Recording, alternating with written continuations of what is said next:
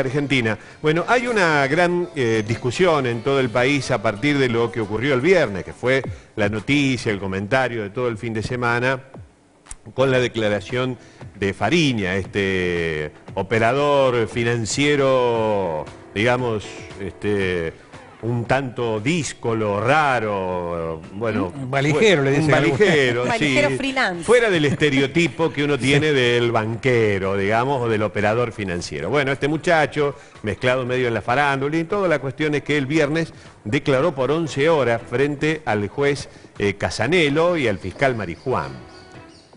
Según lo que trascendió, porque en realidad hay secreto del sumario y todo lo que se conoce son trascendidos, suposiciones, alguna información filtrada, etcétera, etcétera, hay secreto del sumario, por lo tanto es difícil para ahí acceder, aunque algunos dicen que hay muchos oídos en las paredes de los tribunales.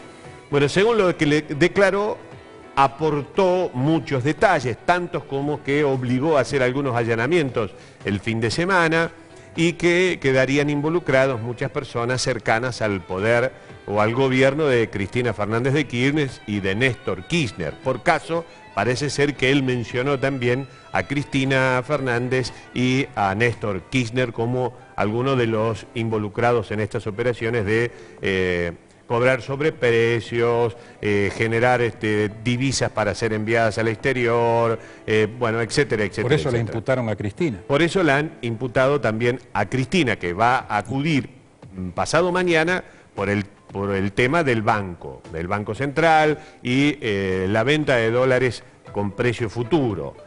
Pero después deberá ir también por esta cuestión y después deberá ir también por OTESUR. Es decir, que tiene 2 o 3 instancias para sortear Cristina. Declaró bajo la figura del arrepentido, Fariña. Sí, se acogió a la figura del arrepentido, que tiene como obligación para gozar ese beneficio que todo lo que se diga se pueda comprobar.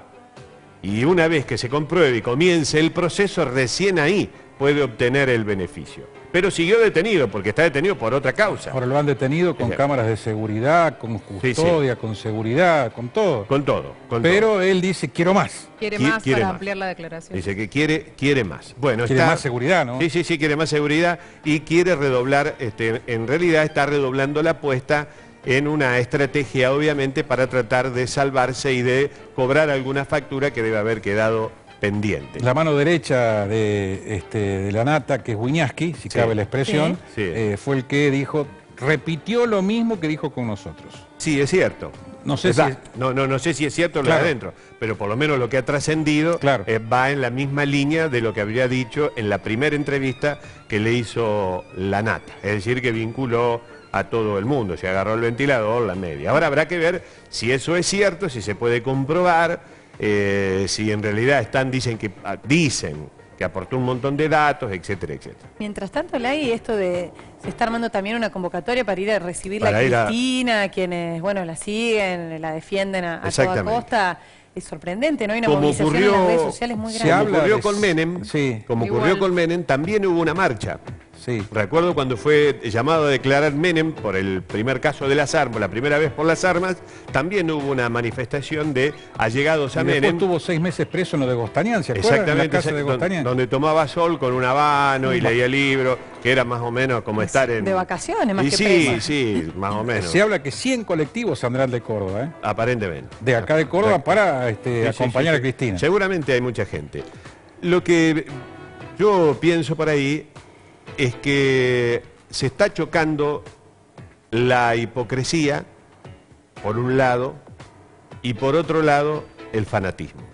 A mí me parece que el gobierno de Macri va a tener que salir a dar explicaciones rápidas, contundentes, porque Macri también está seriamente salpicado por el tema de las cuentas en el exterior y también ahora por la financiación de la política, porque ha aparecido el dato de que ha recibido dinero para la campaña política de empresarios que estaban vinculados a la gestión pública.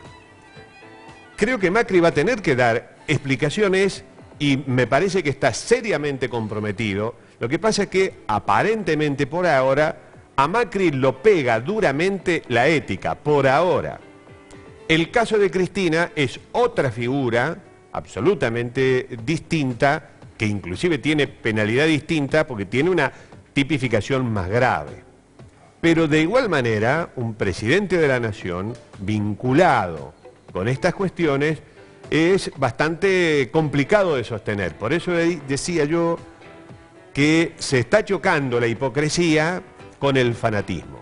Lo bueno sería que se retirara la hipocresía y el fanatismo y actuara la justicia, para ver cuánto de cada uno de los casos hay de verdad, de profundidad, y cuánto estos casos lesionan a las dos personas en cuestión. Porque si mezclamos las dos cosas es muy probable que no tengamos nunca la verdad, porque todo hace presión.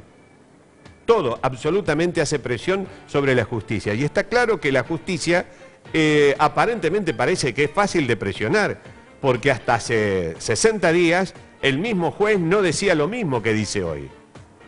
El mismo juez Casanelo tenía estas causas y no decía esto. Bueno, me parece que estamos en una situación bastante complicada de nuestro país, en mi punto de vista, una situación muy delicada, donde se puso una vara un poco alta para medir y ahora no se la puede sostener.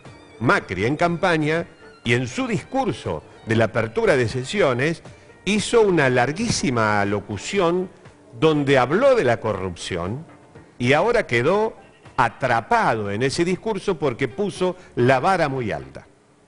Al poner la vara alta, y hay que llegar a esa vara. Y ahí queda, me parece, que ha quedado el macrismo atrapado. Entre aquel deseo, sin cuidado y sin timón de la comunicación y esta realidad. Las cuentas en el exterior, el aporte de las campañas, la historia del papá, etcétera, etcétera. Que si bien es cierto, hay que comentarlo, son dos figuras distintas, son dos cosas distintas. Estamos hablando de dos presidentes. Uno lesionó hasta ahora, porque por ahí aparecen otras cosas de Macri y no solamente lo va a lesionar la ética, sino que también va a entrar en otro camino complicado. Hasta ahora lo que se ve, lo que aparece, porque todavía Macri no ha mostrado nada, es una cuestión de ética, hasta ahora. No haber declarado, haber bueno, tiene una condena que llega hasta los 2 años, etcétera, etcétera. Lo de Cristina es distinto, pero son dos presidentes sospechados. Un camino que no es bueno para ningún país. ¿Le puedo agregar algo más, sí. Lizardi? Se conoció ayer, que está todavía por verificarse, que siendo presidente Macri vendió acciones de una empresa offshore de su padre. Siendo presidente. El 19 de febrero. Dice, siendo presidente. Sí, y fue autorizado por el Ente Nacional de Regulación de la Electricidad, el ENRE. Los papeles son de Yacilec, lo transfirió a Sideco Americana, la firma de la familia que está radicada en Panamá. En Panamá. Bueno, por eso, yo creo que hubo un yerro muy grueso en la comunicación de Macri, después un despegue muy tardío, y el propio Macri puso la vara ahí arriba. Nosotros vamos a modificar todo. Lo ha dicho acá en muchas oportunidades. Bueno, vamos a cambiar, etcétera, etcétera. Y uno queda por ahí enganchado y prisionero de sus propias palabras cuando no las puede sostener. A lo mejor presenta todos los papeles, demuestra todo y no pasó nada. Pero, mientras tanto, estamos con dos presidentes, un expresidente, presidenta y un presidente actual sospechados, imputados, porque Macri también está imputado por el tema de las cuentas en Panamá. Obviamente, puede ir a explicar, dijo que va a llevar las cuentas, etcétera, etcétera, los papeles, pero mientras tanto tenemos un ex y un actual presidente, el que se fue y el que llega, imputados. Eso no es bueno para nuestro país.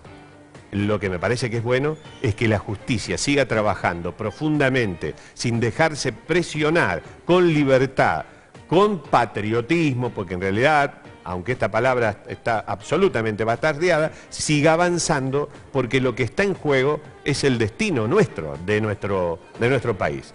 Y que ni las marchas, ni el poder puedan modificar el avance de la justicia. Eso sería lo mejor que nos puede pasar.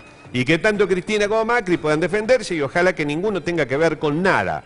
Y que aparezca la plata que no está, ¿no? Bueno, que sea quien sea, pero que aparezca lo que no está.